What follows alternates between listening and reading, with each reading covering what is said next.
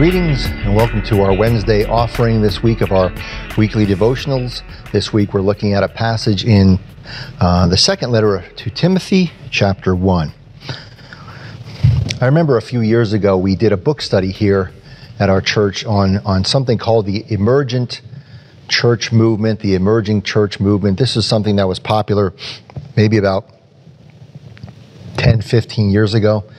And it was a sort of a newfangled way of thinking about church, and the sort of leaders or founders of this movement said that, in the church every 500 years or so there's a great rummage sale in the church where everything's sort of overhauled and made new. The Protestant Reformation 500 years ago, 500 years before that, the splitting of the Orthodox and Catholic churches, 500 years before that, the sort of the founding of the Holy Roman Catholic Church. So every 500 years or so, something completely new happens. But as far as I could tell, the biggest characteristics of the emergent church movement were not really something new, but sort of hearkening back to the earliest models of Christian life. Less institutionalized religion, meeting in small groups, meeting in people's homes, sort of getting back to the very basics of the earliest Christian communities. And that seems to me what the emergent church was really about, getting back to the roots. And getting back to our roots is I think, something important in the church, and something that Paul felt was important in his letter to Timothy. He wants to make clear that this newfangled Christian movement, this Jesus movement within Judaism, actually had deeper roots than that, and actually had roots in the Jewish faith and in Paul's ancestors, as he writes to Timothy. I am reminded of your sincere faith, a faith that lived first in your grandmother Lois and your mother Eunice, and now, I am sure, lives in you. And he says, I worship with a clear conscience as my ancestors did when I remember you constantly in my prayers night and day.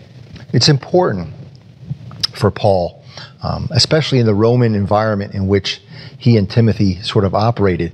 The Romans sort of had high disregard for anything newfangled, but had a respect for ancient religious traditions. And so it's important for Paul to anchor his faith and the faith in the gospel as an ancient tradition.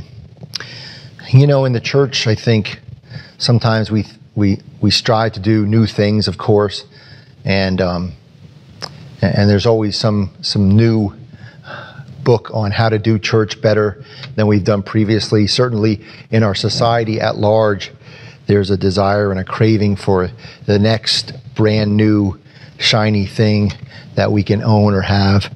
And I think in terms of our faith, it's important to sort of remember our roots, and certainly thinking about those earliest Christian communities, I think it's a good thing for us. We live in an age sort of entitlement, and we always are looking for the church to kind of give us something, and it's sort of good to hearken back to the roots of those earliest Christian communities who did have to really persist and had a lot of challenges, and that might be actually a good thing for us in our day and age as well.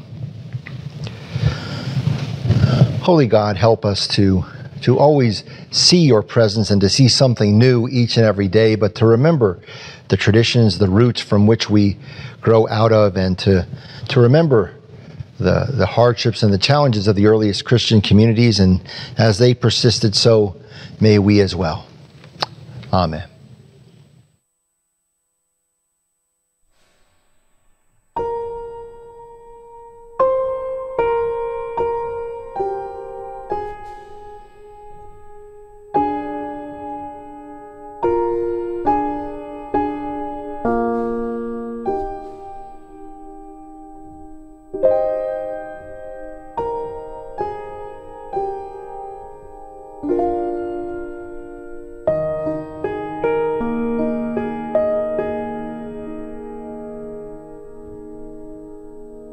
you.